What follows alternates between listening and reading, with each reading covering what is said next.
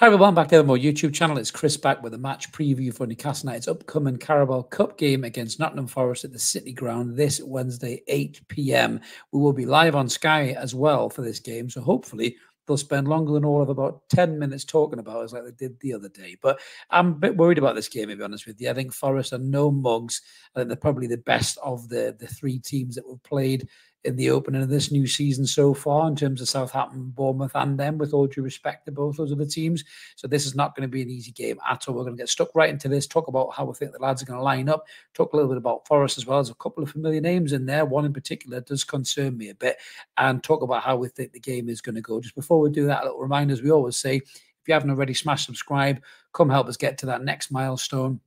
We're looking to get to 9K. We've got a great prize to give away for 9K, a really good bit of little memorabilia for a Newcastle fan. You can stick away in your drawer or frame if you want, depending on how you view it as an important bit of memorabilia. But we'd love to get a 9K soon. And then on to that is 10K. I've got an unbelievable prize for that. I've ordered it, waiting for it to come in, and I want you to win it. So keep smashing that button. Recommend us to family and friends. Why don't you? And help get us there as quick as we can. So let's get stuck into this game then. So 8 p.m. kickoff down at the City Ground. Not an easy place to go. I quite like what Forest have done in terms of the building of this squad, and it's not going to be an easy game whatsoever. It really, really isn't. You know, so looking at the potential lineups of obviously what Nottingham Forest could potentially go at in terms of playing us in the cup under Nuno Espirito Santo. There's a name straight away that jumps out that worries me a little bit, and that is Elliot Anderson. I'm worried about him and Gibbs White as well as the two main players that could potentially cause us some serious trouble. So we'll get back into Forest a little bit more detail in a second. We're in Newcastle's channel. You want to hear about our team. So here is our team now. I will pull that lineup up. So I think there's going to be some changes to the squad. I do think Nick Pope will stay in goal. I just don't think we've got a good enough goalkeeper to rotate. You know, I don't think he'll play Dubravka because then he'll be cup tied. And he doesn't want to do that because then maybe he loses some of the ability to sell him. I don't think Ruddy will start the game because I just think he's a bit old and he's a bit out of practice maybe for the Premier League. So I think Nick Pope will continue in the sticks.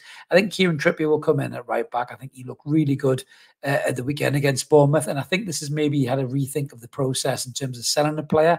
Eddie's made it quite clear that he wants to be part of the future of the club. And I don't think we're going to sell him. So I can see Kieran Trippier starting this game. I think it'll add experience, it'll add quality from set pieces as well, and just balances out a little bit on the right-hand side.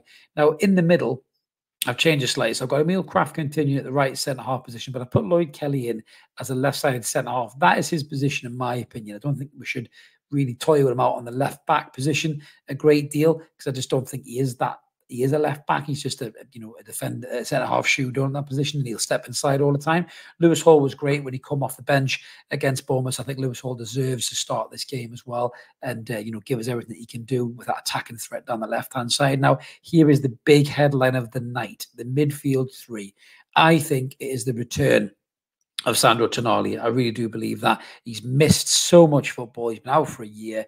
He'll have a point to prove. He'll have the bit between his teeth. He's trained with the lads, for the entire year. Yeah, he's not match sharp, but I think Eddie will give him his chance to come on and get a debut, or get a season debut, first performance, or first appearance in a year. And I think Tonali will get that opportunity against Forest midweek. I think Bruno will stay in the game because I think he'll want to control that midfield, certainly against some of the talented players they've got in the middle of the park. Again, some of them are very familiar to us. We'll come back to them in a second.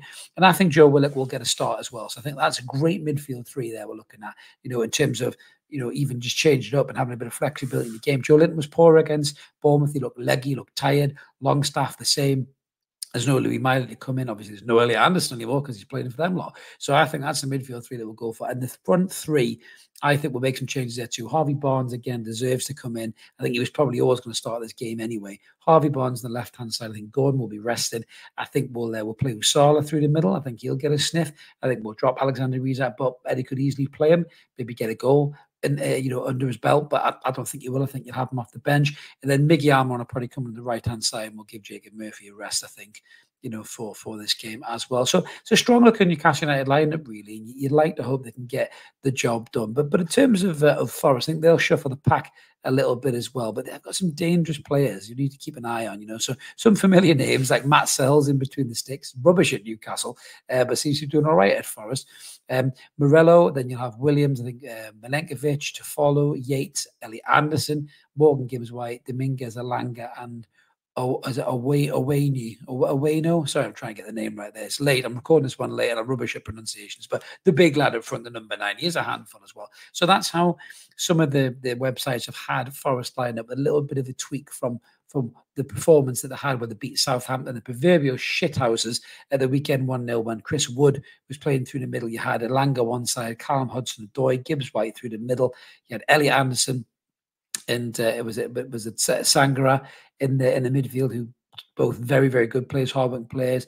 And you had Nico Williams, Milenkovic, Morello, and Anya at the back there. So there will be some slight changes, I think, to that Nottingham Forest lineup. But that is still a fairly strong Nottingham Forest lineup. And the two players that really worry me the most are Elliot Anderson and Morgan Gibbs-White in particular. So Morgan Gibbs-White got a goal at the weekend against Southampton. Just a little bit about his stats as well, about what he did.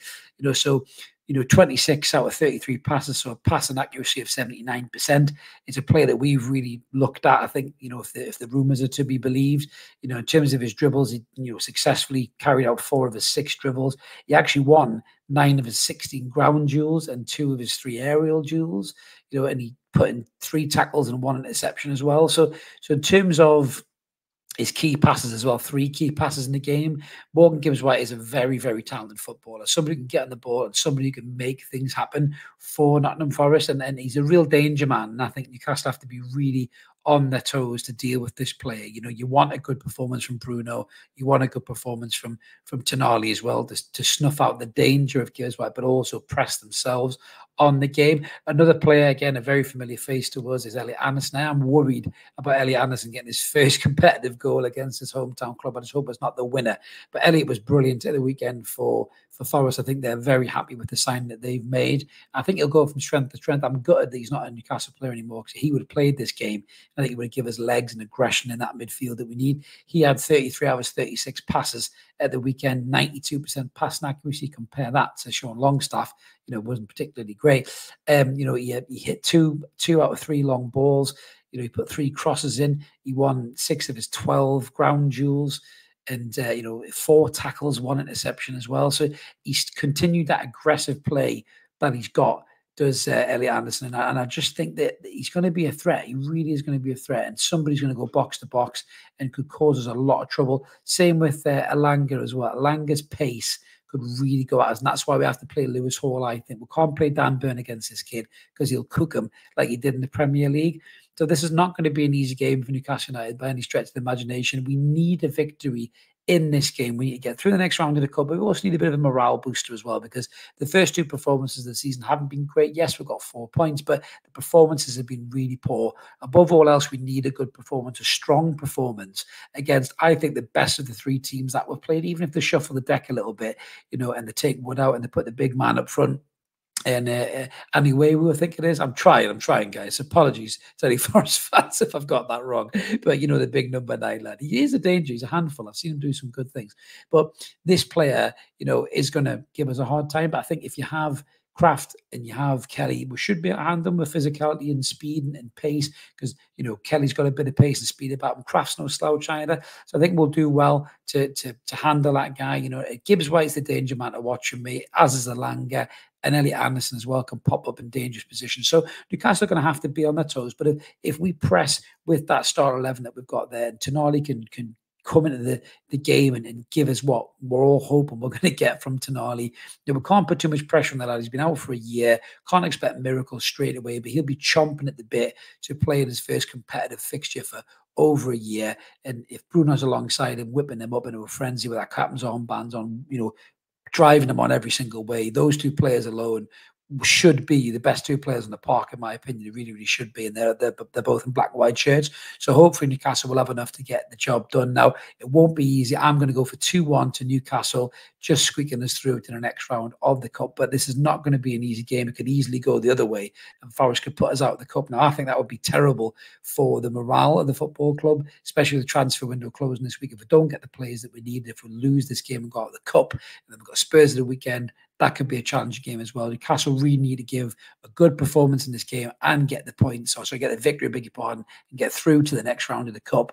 Couple of signs in this week and everything can change. This flat feeling can get right back up again and get us all excited. But let us know in the comments below what you think about the lineup. Do you think that's how we'll go? Do you think Eddie will change it from what we've put out there? And how do you think the game is going to go? Are you concerned about Forest, and who's your danger man? For me, it's Morgan Gibbs-White, but swiftly followed by Elliot Anderson as well, because I think he'll have a point to prove against us. But let us know in the comments below what you think. Like the video, subscribe, help the channel grow. We'll be back with a post-match analysis of the game. Hopefully Newcastle United have won and got through the next round in the Cup, and we'll have some signs to talk about this week as well. Have a belter. Keep it ever more, guys. We'll see you later.